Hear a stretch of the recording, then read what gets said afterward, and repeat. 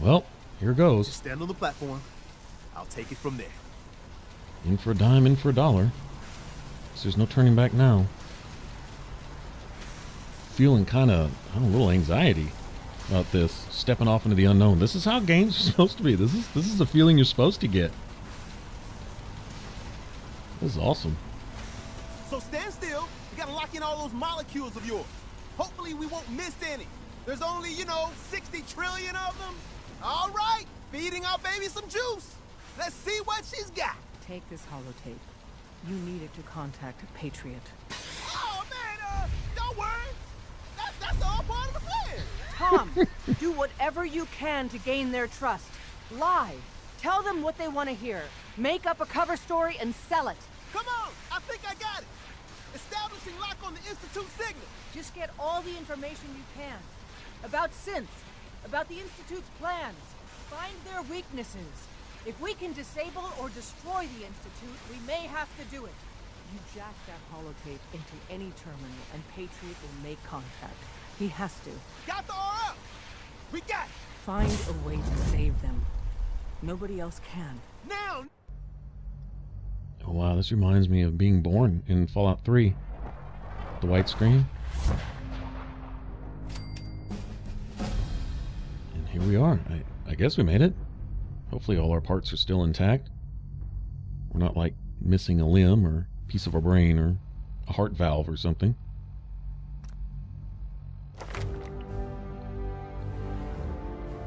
Tom really did his thing, man. Managed to make that thing work. Awesome.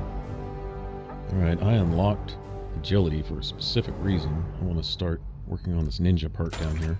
Should have had this unlocked a long time ago. Better late than never, though. Alright, well, let's see what there is to see. Oh, that music tone. Man, this reminds me a little bit of Mass Effect. Just a little bit. Once again, another BioWare reference.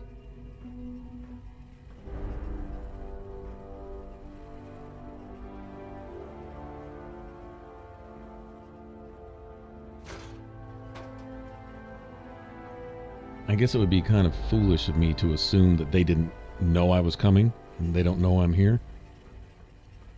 They've been watching everything, every step of the way. I mean, even the radio waves of music going across the wasteland is how they get back and forth with their coursers and their synths and stuff and whatever. So it's kind of dumb to think that they don't know I'm, well, everything I've been doing up to this point, really.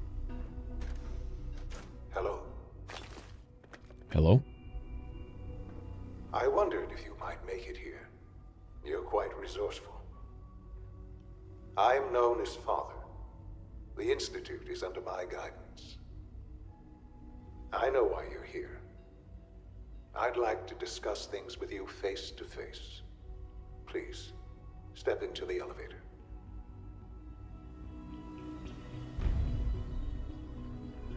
Okay. Institute is under this person or thing's guidance. This reminds me a little bit of President Eaton at Raven Rock, just a little bit. I guess now's as good a time as any. Upload that thing that Tom said to plug into the computer. X324, X6. Wonder if the XXXX is from the courser that we killed.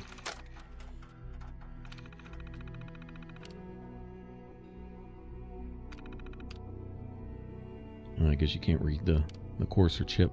Oh well. No. Oh well. Whatever.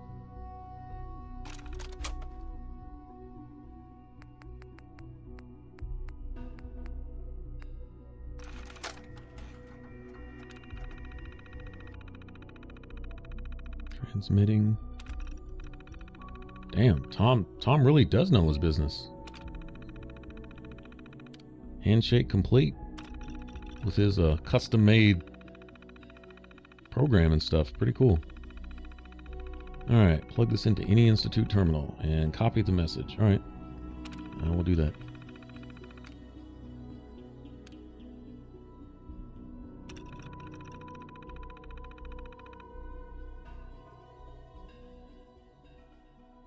Read Patriot's reply. Oh, shit. That was fast. Advanced Systems Maintenance Room. Okay, we gotta remember that. Advanced Systems Maintenance Room. I wonder if this will be Sean, this Patriot person.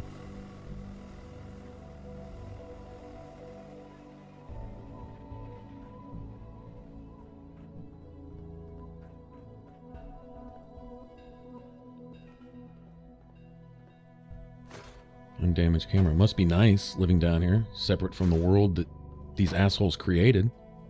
Not having to suffer any of the consequences of their actions while everyone else suffers. It gets all mutated and irradiated and shot up by mutants and raiders and rad scorpions and just etc. etc. Not a bad looking lab coat there, huh? Think I'll keep one as a souvenir.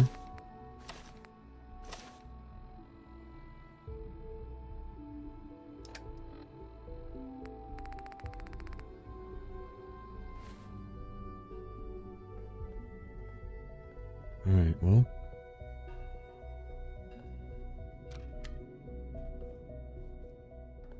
He said step in the elevator. Guess he's talking about this?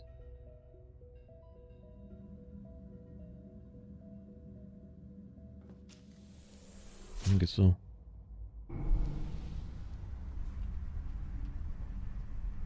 I can only imagine what you've heard, what you think of us. No, it's what I've seen, not what I've heard. I'd like to show you that you may have the wrong impression. Welcome to the Institute. This is the reality of the Institute. This place, these people, the work we do. For over 100 years, we've dedicated ourselves to humanity's survival. Decades of research, countless experiments and trials, a shared vision of how science can help shape the future. It has never been easy, and our actions are often misinterpreted by those above ground. Someday, perhaps, we can show them what we've accomplished. But for now, we must remain underground. There's too much at stake here to risk it all. As you've seen, things above are unstable. All thanks to you, though. I'd like to talk to you about what we can do for everyone. But that can wait. You are here for a specific, very personal reason. You are here for your son. And you know that, yet we still have the games. This smoke and mirrors, cat and mouse bullshit. Okay, I'm gonna keep some things in mind. I'm supposed to have misinterpreted things. No, I know what the coursers are. I know why they do what they do, who they're doing it for, how they do it. I know what Kellogg was. I know who he belonged to. I got to see into his mind. Memories, those weren't lies. Those were his actual memories that I got to live and experience. And I saw what the Institute was when they signed them on. And that was under this person's directorship, I guess? Can't pick this. This person or this thing, maybe this computer, whatever this father Sean? was. Huh? Oh, wow. Yes, Uh-oh. I'm Sean. Sean. I've been looking for you for so long. Who are you? Sean, it's me. I'm your mom. Father, what's going on? What's happening? Sean, are you okay? You're not hurt, are you? What's going on? Father? Father!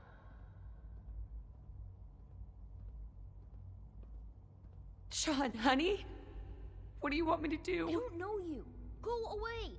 Father! Father, help me! There's someone here. Help me! Please, Sean.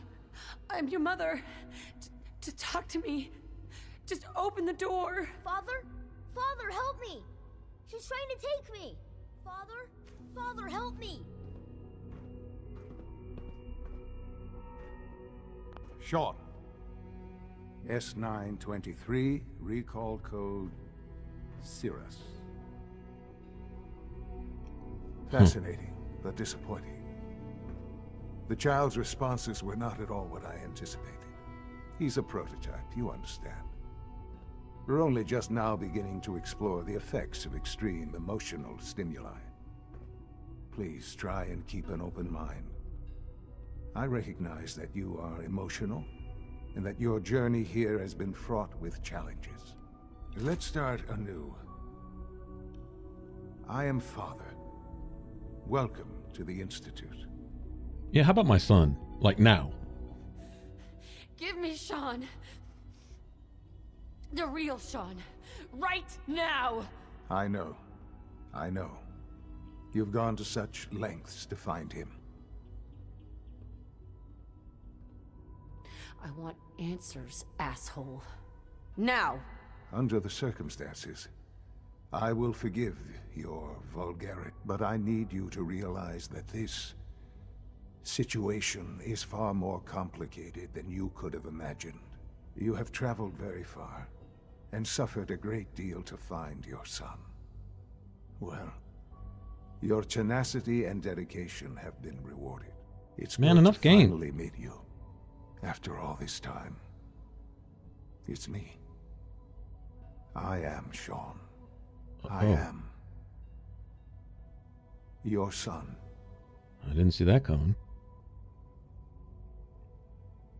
How is that even possible? I know this is a lot to take in. In the vault, you had no concept of the passage of time. You were released from your pod and went searching for the son you'd lost. But then you learned that your son was no longer an infant, but a 10-year-old boy. You believed that 10 years had passed. Is it really so hard to accept that it was not 10, but 60 years? That is the reality. And here I am, raised by the Institute, and now its leader. But why? Why take a child? Why take you? Ah, now that's the question, isn't it? Why me? At that time, the year 2227, the Institute had made great strides in synth production. But it was never enough. Scientific curiosity and the goal of perfection drove them ever onward. What they wanted was the perfect machine. So they followed the best example thus far. The human being. Walking, talking, fully articulate, capable of anything.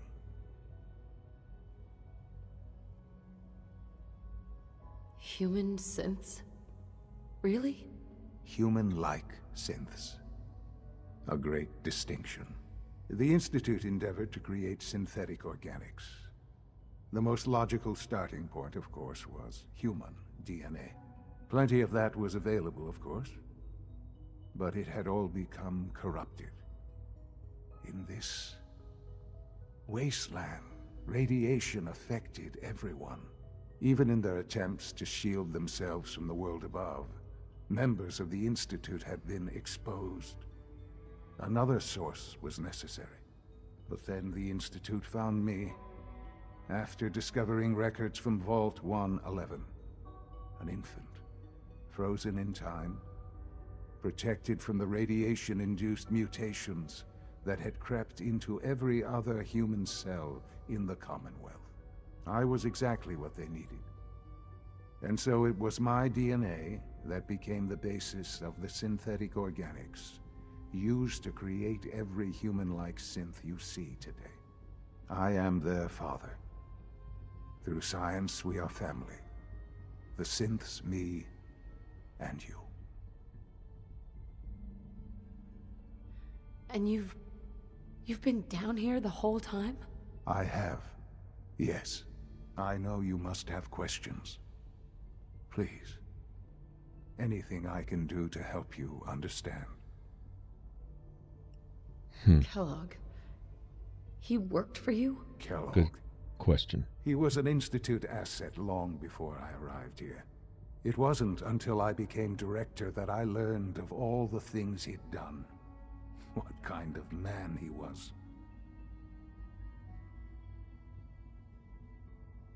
You knew the man was a psychopath, but you used him anyway? Would you have preferred that I turned him loose on the Commonwealth? At least keeping him on a short leash kept the collateral damage to a minimum. Or kill The him. Institute took advantage of Kellogg's vicious nature. I will freely admit that. Institute technology prolonged his life, and his usefulness far beyond any normal human lifespan. He never failed the Institute, but his cruelty became more apparent with every completed objective. I won't lie. It's no coincidence your path crossed his. It seemed a fitting way to allow you, us, to have some amount of revenge. What else can I say to ease your mind? Well, it could have got me killed, too. Your father. He never got to see you grow up. Yes. What happened to him was... Kellogg. I've gone over the records of the incident, of course. It seems what happened to him was an unfortunate bit of collateral damage. For many years, I never questioned who my parents were. I accepted my situation, and that was that. With old age comes regret. And asking what if more often. But what matters now is that you and I have a chance to begin again. What else can I say to ease your mind? So, you're in charge of the Institute? I am the acting director, yes. I spent decades working to reach this point. It's a responsibility I take very seriously. The Institute. It's important. It really is humanity's best hope for the future, no matter what those above ground might think of us.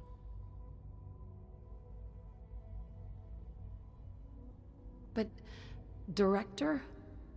Why you? I was the most qualified for the position, obviously.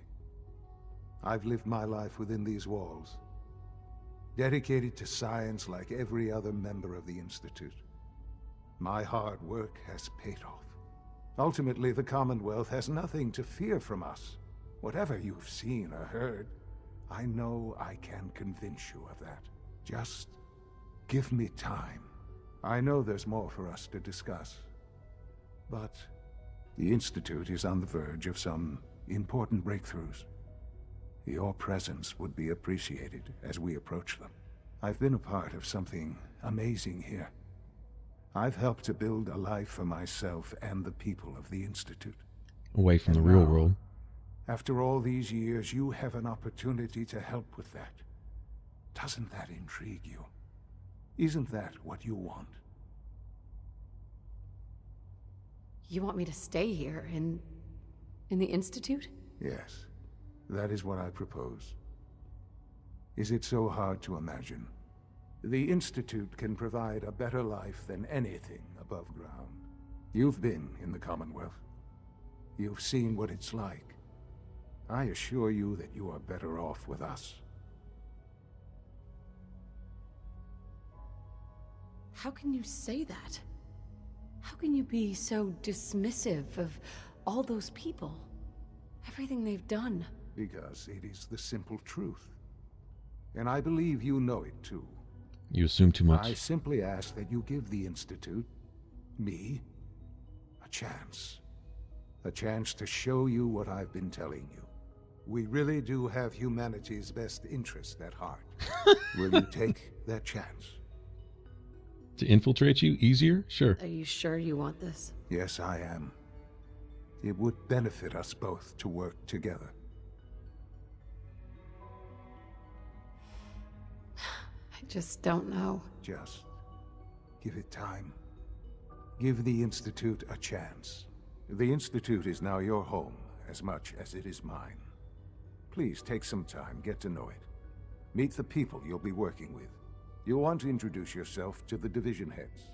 Dr. Fillmore in Facilities, Dr. Ayo in SRB, Dr. Holdren in Bioscience, and finally Dr. Lee in Advanced Systems.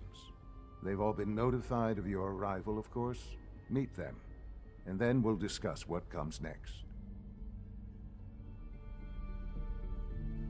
Okay. All right, I'm going to keep some things in mind here. See, a smooth, sincere tone isn't necessarily the truth, just because it sounds soothing, okay? I watched that courser in action, and now I know who sent that courser and whose guidelines he's working under. Kellogg, you may excuse him and write him off as, oh, he was with the Institute before you got here, and it was just a necessary evil type of thing. And maybe some truth to that to further your ends. But remember, okay, it's this science that got mankind in... Y'all are programmed to be polite, huh? All right, it's this science that got mankind in the situation that it's in now. They're paying the consequences. Just because they've been living here, all cushy, away from the real world that they created, not having to suffer any of those consequences, doesn't make them any less responsible. And they're continuing on with that same line of thinking that somehow they're superior and can still improve on the human race. The human race is not the mistake. These people are the mistake in what they did to the human race. In fact, it's not a mistake, it's a crime. It's a felony, okay? I think the hardest truth to face here is no parent wants to wake up and discover that their child is a monster. Whether, and it's even harder, it makes it more of a quote-unquote gray area, especially to those who are parents, I'm sure, if that child has an excuse. He was raised by the Institute. He never knew the world up above. He doesn't even really know what he's separated from, except having seen and heard by rumor and reports and scouting missions and whatever, you know, whatever his synths and his coursers tell him and all that. I mean, I get it, but it doesn't make it any less abominable what he's doing. If he's a tool of the brain trust that is the Institute, then that is what it is. That's a really harsh reality to face. That not liking it doesn't make it less true. And so I think that is what my character has to come to terms with sooner, hopefully, rather than later, is that the child is a monster, or the product of a monster, an extension of that monster, but no less a monster nonetheless. Even if he may be in his brainwashed mind thinking that he's doing the right thing, if you get down to the root of the problem, the Institute is the problem. It's not a solution. It's when the problem fronts itself as being a solution, kind of like liberal politics. Promote more of the problem as a solution and wonder why things keep getting worse. Just a perfect example. Shots fired. Well, I don't know, just making a simple observation. I don't really care about politics one way or another, but just, you know, and that's a harsh truth. It's a harsh reality. But it's easy. It's easy to remain ignorant of history. It's easy to remain ignorant of the cause and not take responsibility. Let someone else pay for it. And that's what the people up above are doing, is they're paying, but they're surviving. And with no help from the Institute. In fact, for all intents and purposes, the Institute is doing more harm than good. Their synths get loose because they want to go live somewhere, because they made them too realistic in their efforts to play God. And so they have to go chase them down and kill a bunch of people in the process. Not doing anything to clean up the world above. My guess is that they are going to find a way to completely eradicate everything above and replace it with some kind of improved, heavy quotes on that, improved person, which would be the synth. Now, the synths that have escaped and do possess the faculties of a human being, I'm not knocking them, but the replacing of people with synths or thinking that it's somehow an improvement on humanity. If mankind needs to be improved, then how is man capable of creating man to improve upon itself? That's a self-feeding insanity. It makes no sense. There is no logic. It defies everything that science is about, which is basic logic. In fact, it's a paradox. Boy, I haven't done this in about 200 years.